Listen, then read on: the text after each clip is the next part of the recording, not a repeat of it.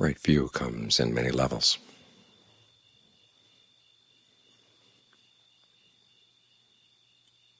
There's mundane right view, which deals mainly with action and the results of action, the principle of rebirth, and conviction that there are people who know these things from direct knowledge. It's not just a theory. Then there's transcendent right view, which deals more with events in the mind, suffering, its cause, the end of suffering and the path to its end. And many of us make the mistake of wanting to go straight to the transcendent level, who wants to muck around in the mundane. Especially when you hear that there's a theory about two levels of truth. There's just conventional truth, and then there's the real thing. So it's to stick around with conventions.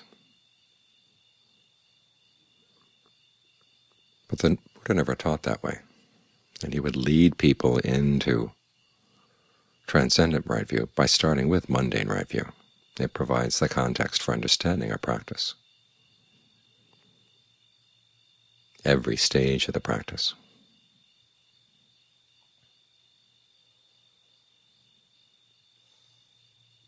Because some of those principles have an impact on really basic emotions, basic things in the practice. And if you can't get the basic things right, things are going to get skewed by the time you get to the end. Like the issue of forgiveness.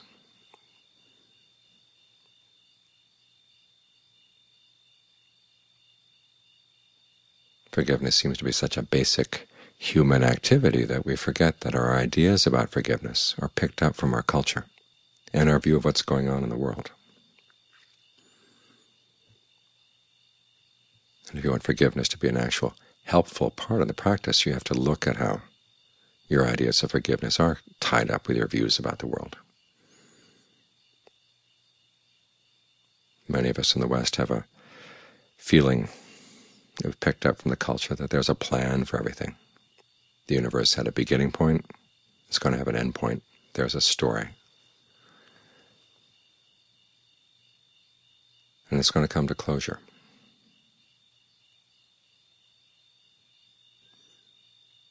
Now, there are different ideas about what exactly that story is and the principles of the author.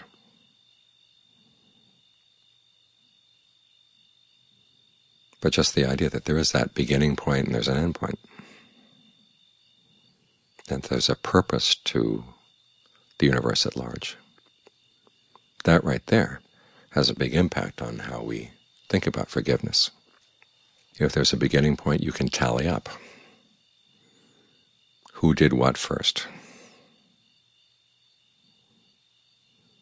how many times you've been wronged, how many times you've wronged the other person, who owes a debt of forgiveness to the other person.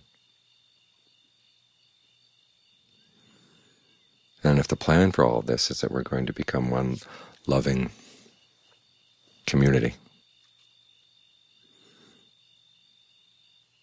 it requires that we get back on good terms with everybody else, especially if it's going to be divided into two communities, the people who are on loving terms and the people who are not on loving terms for eternity.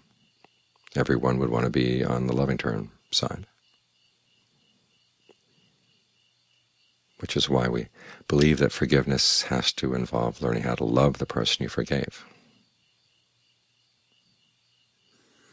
And then there's another view about the plan for all of this is that each person has his or her own independent inspiration from within, and that we're not in any position to judge anybody else.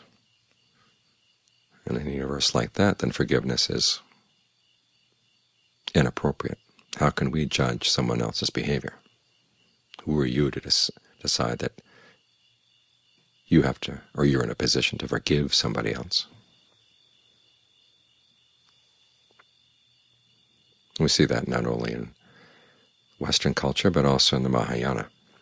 Several years back, a scholar who was working on an early Mahayana text got in touch with me and wanted to know where the principle of not judging anybody else appeared in the Pali Canon, because apparently it's all over the Mahayana, the idea that each bodhisattva has his or her own independent inspiration or his or her own path to follow. And I looked around and couldn't find it. There's a lot about judging people in the Pali Canon, what principles you should use, what principles you shouldn't use. But the idea that you're in no position to judge anybody else does not appear in the Buddha's teachings. In other words, you can judge when you've been wronged. Now, you may have some misperceptions about the other person's intentions or about the actual long-term impact of the actions.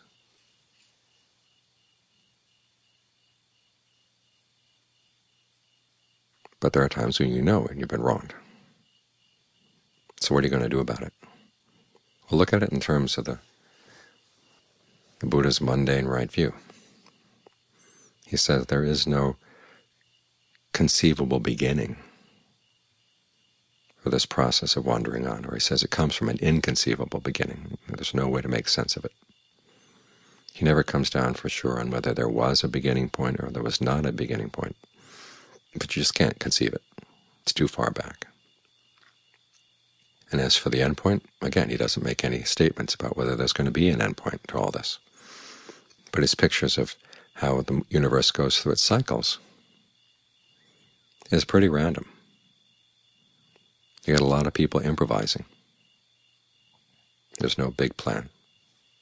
There's no one narrative about all of this, which means that if you stop to ask yourself that question, well, who was the first person to do wrong? You or the other person? You don't really know. There's that story of Somdet Do I told this evening. Somdet Do was a famous monk in the 19th century Thailand. He was abbot of a monastery right across the river from the palace. One evening a young monk came in to complain about how another monk had hit him. And Somdet Do's response was, well, you hit him first.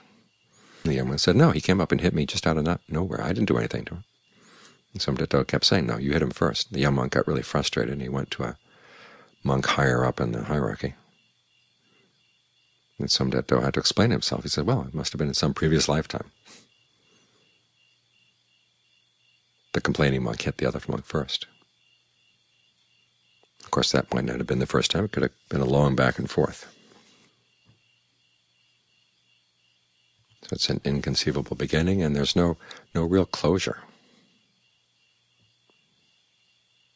Different people decide they've had enough of the wandering, and they've figured out a way how to stop, but that doesn't keep the universe from continuing to roll on, and other beings to roll on. And again, there's no real plan. As one of the chants we do in the evening says, there's no one in charge. So there's no overall narrative. What there is, though, is the question of what kind of karma do you want to create?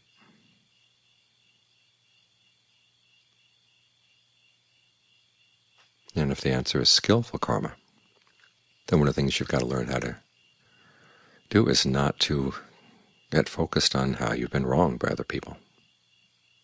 You don't want to go around getting revenge, because that just keeps the bad karmic cycle going on and on and on. So this is what forgiveness means in the context of mundane right view, is that you decide that you're not going to hold any danger to that person. You're not going to try to get back at the other person. Let the issue go. Whatever unskillfulness has been going on between the two of you, you want it to stop, and it has to stop with you. That's it. Doesn't mean you have to love the person or go and kiss and make up or anything, because there are some cases where the way you've been wronged is so heavy that it's really hard even to be around the other person, much less interact. So you're not called on to love the person, and there's no forcing of the issue that you have to come to closure, that you have to continue weaving the relationship. You can just leave the frayed ends where they were. And that's it. Now, if you want, you can go for reconciliation, but that requires the other person's cooperation as well. In other words, both of you have to see that the relationship is worth continuing.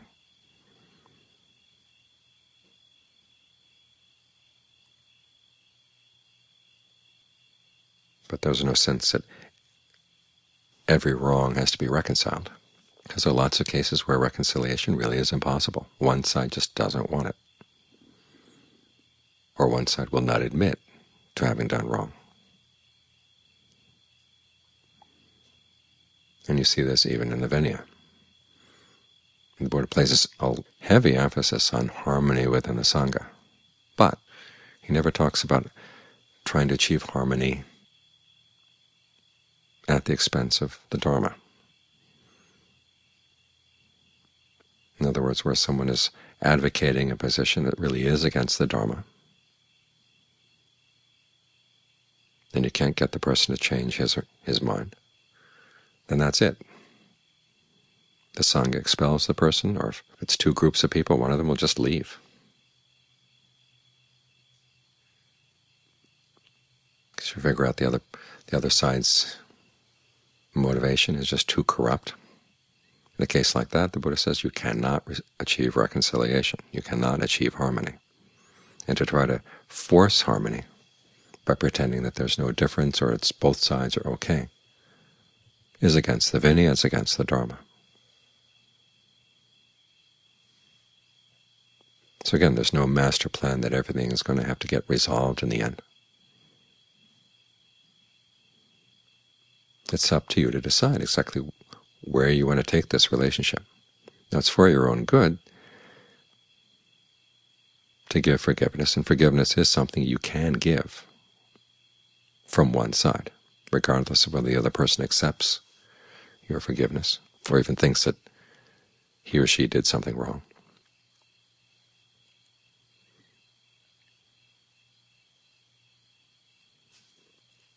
But for the sake of your own training of the mind, for the sake of gaining freedom, you have to forgive. You don't want to pose a danger to anybody. You don't want to get back. And as for being forgiven, you have to accept there are times when people will not forgive you for something you've done. And that doesn't mean what you did was so awful that nobody could forgive you. Again, it's a kind of a personal choice. As the Buddha once said, there are two kinds of fools. One is the fool who never admits having done wrong, and the other is the one who, when presented with an apology, refuses to accept it, or presented with a righteous apology, a sincere apology, refuses to accept it. Now, a sincere apology means not only that you really are sorry, but you really are going to try not to do that again in the future, whatever it was. Some people are wise and they'll accept that kind of apology. Other people are foolish. And you can't make your happiness depend on trying to get them to forgive you, overcome their foolishness. So keep that phrase in the back of your mind. There's no one in charge. There's no overall narrative that says everything has to be tied up into nice, neat packages. Not every story has to come to closure. Think of it more as an author just kind of tossing out story ideas, and the story gets to a point where it's really not a good story. It's not going to go anywhere. You just throw the story away. Start a new story.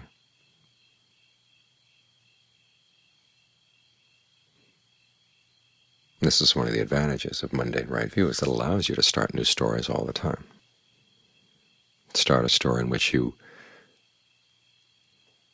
learn how to develop skillful qualities, and however bad your upbringing or however bad you've been behaving in the past, or however poorly you've been treated in the past,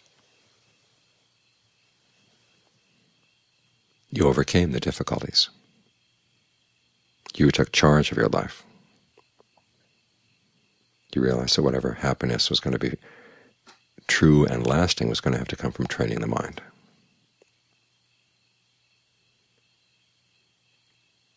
Giving up any desire to settle old scores, to go around loving everybody or being loved by everybody. You give those attitudes up. Now you do develop goodwill. Goodwill is not loving kindness. Goodwill is the desire that all beings be happy. Now in some cases that happiness can be found by continuing a relationship. In other cases, you have to say, well, that's it as far as this relationship goes, but may you be happy wherever you go. Like that chant the Buddha has for wishing goodwill for snakes and scorpions and rats and creepy things. So, may all beings be happy, whether they have no legs or 2 legs or 4 legs or many legs. And then may they meet with good fortune, and may they now go away.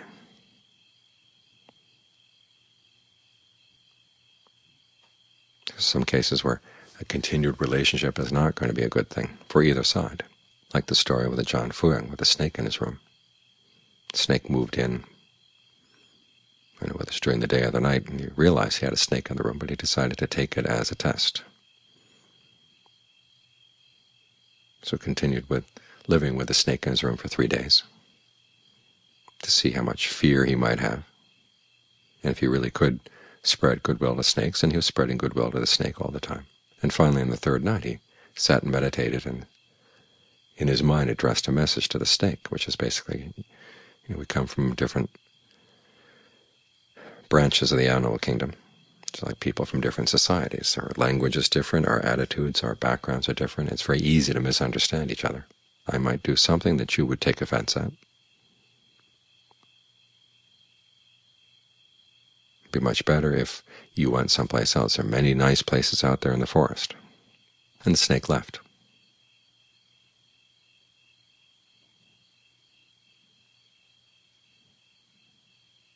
I remember one of those passages in the phrase for goodwill is, may all living beings look after themselves with ease. It's not that you're going to go around and look after everybody else and clean up after them and take care of them and try to please them and always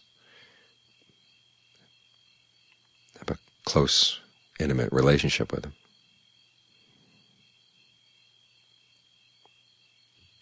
There's some beings, some people, where it's really hard, and it's too much to ask. You want to focus instead on your own mind, making sure you have no ill will for anybody. And at the very least, you're harmless in your behavior.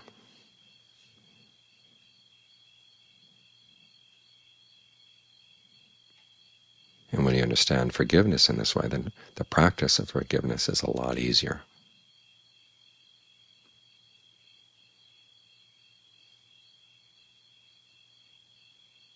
And it's more conducive to becoming free.